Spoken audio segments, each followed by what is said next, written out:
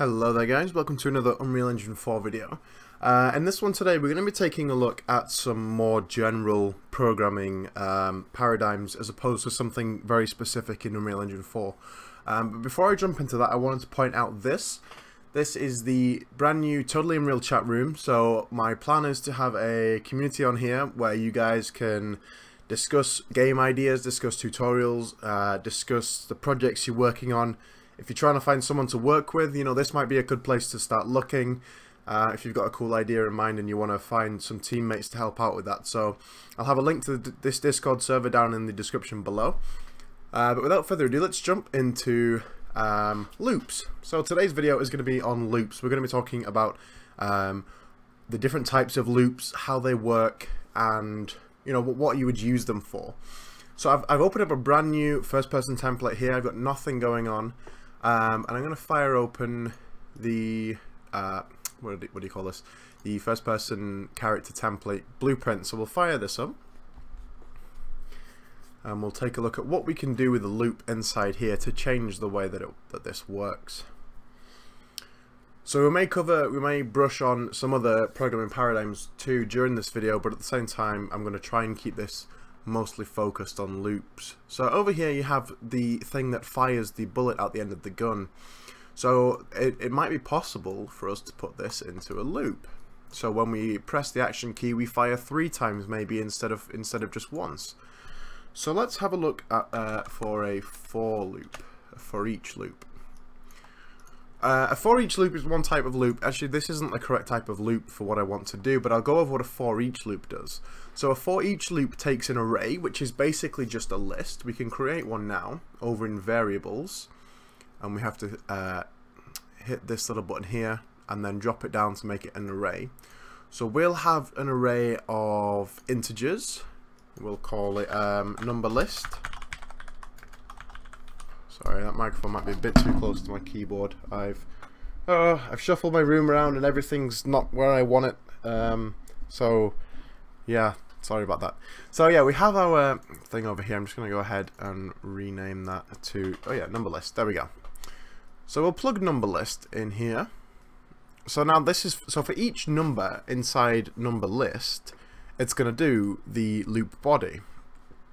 So let's see if we can put some numbers in here. So we'll have number 1, we'll have a number 2, we'll have a number 3, we'll have a number 4, and a number 5. So this is just a list of the numbers 1, 2, 3, 4, and 5. So what we're going to do is we're going to do a print string, and we're going to plug in the array element. Now the array element and the array index are different, and I can point that out to you now. This is talking a bit about arrays, but you see here on the left, this is the index. So lists in programming always start on 0.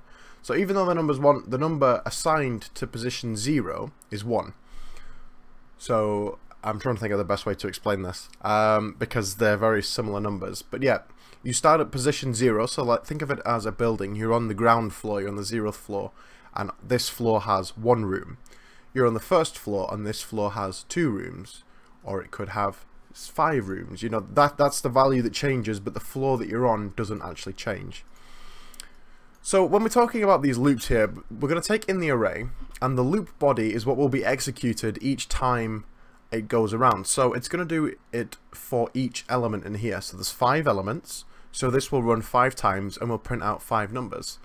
So we just need a way to trigger that. So let's just try and get a key here, something I can press.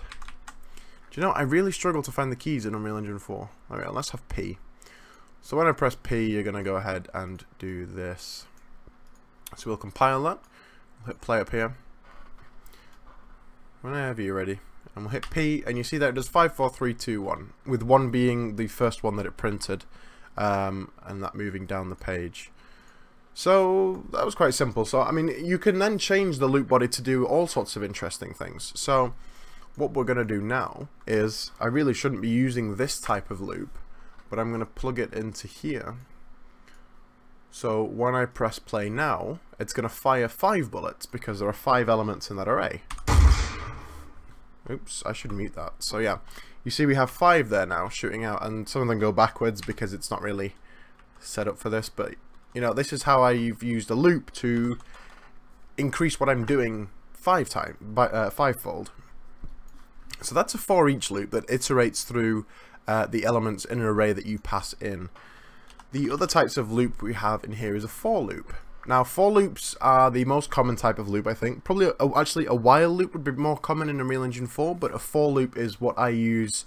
I work as a C# developer, and for loops are pretty common when I'm working stuff out in a back-end API.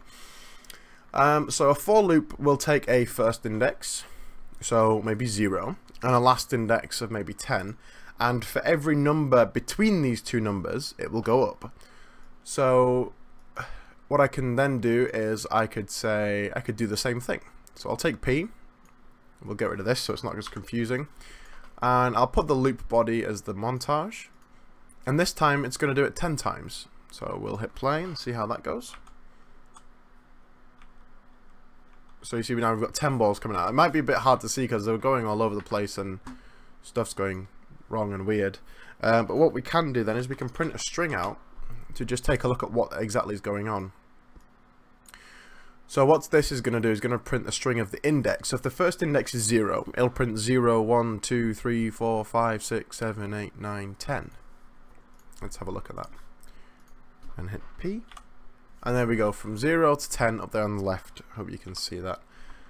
It's quite hard to see, but yeah, it's there. It counts from 0 to 10. So that loops that around 10 times. So you're getting the gist of what the loops are doing here. They're taking a starting position, or they're taking an amount to run by, and they're incrementing by 1 after every execution. So what we can do to demonstrate this is I'm going to make a new integer, non-array, and we're going to call it number. Number is going to have a value of 0. What we're going to do is we're going to set that to number plus integer. So 0. So it's going to be number equals number plus 1. So it's going to go up by 1 every time. So we're going to do this 10 times. So we can see number starts at, let's start it at 5. And let's also grab a print so we can see what's going on here. So let me just talk you through this real quick. So when we press P, for 10 times, it's going to come and say set number to itself plus 1 and then print that value out. So we'll hit play again. And it would help if I moved that away. I'm going to hit P, and you see it goes from 5, 6, 7, 8, 9, 10, all the way up to whatever it was. And you can see actually it keeps incrementing by 10 every time I press it because there's nothing to reset that number. So every time I run the loop, it's going up by 10.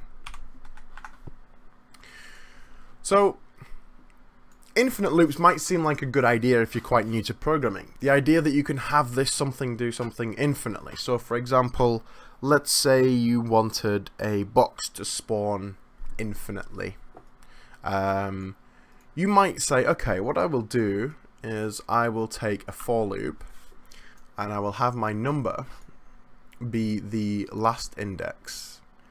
But what I'm going to do is I'm going to set it to itself plus 1 every time. So that way it will never actually reach the end of the loop. Increment int. There we go. Yeah. Add 1 to the specified value instead. So I shouldn't need to. I haven't seen this increment int before. So what we have here is this is going to run forever because the last index will start out as 5 and the loop body will run, and then it'll be 6 when this is 1, and then it'll be 7 when this is 2, and then it'll be 8 when this is 3, and it'll be 9 when this is 4. You see, it will never ever catch it, so it can never ever reach the end of the loop. And what I'm expecting to see is that it doesn't actually run for us, or that I press P and it freezes and we get an error, and this is infinite loop detected. So infinite loops are a really bad idea. You do not want an infinite loop. If you're trying to do something over and over and over again, it's best to call an event, such as get event, oh wait, what is it? It's been a while since I've done this. Event tick. So this tick is basically every frame. So every time you draw a new frame, so if you're at 60 frames a second, this will run 60 times in a second. So if you're needing to do something every frame, your event tick is what you want. You do not want to go ahead and make yourself a custom loop that's just going to run forever. you could stop this loop running forever. You could have some condition checking, but what I'm going to do is I'm going to skip this and I'm going to move on to the final type of loop that we're going to cover in this video, which is the while loop. So the while loop takes a condition and basically does it forever. But I just said infinite loops were bad. Yes, they are, but this has a way to exit the infinite loop. So what I'm going to do is I'm going to go ahead and make a Boolean value. And I'm going to name this equal. And you'll see why in a moment. So I have my equal here. So while it's false, oh no, while equal is true, sorry, it will do the loop body. Afterwards it will hit completed. So what I want to do is I want to do a branch in here, which is an if statement, but I'll cover an if statement in a similar type of video. And if number is equal to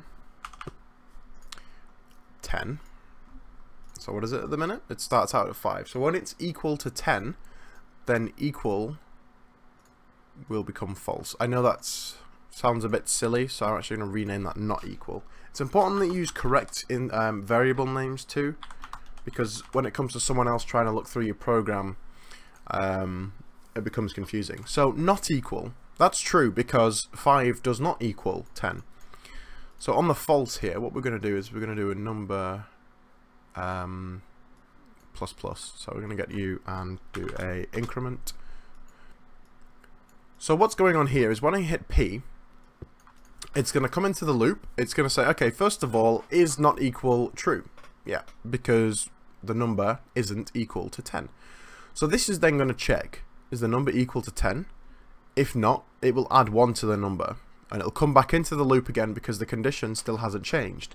So now it'll be 6 plus 1, 7 plus 1, 8 plus 1, 9 plus 1.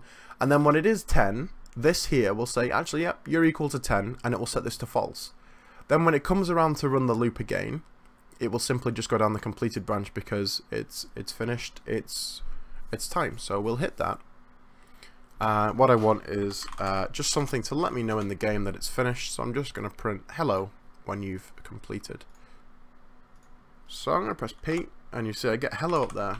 And I'm wondering if I can run this side by side here, just to show you what's going on.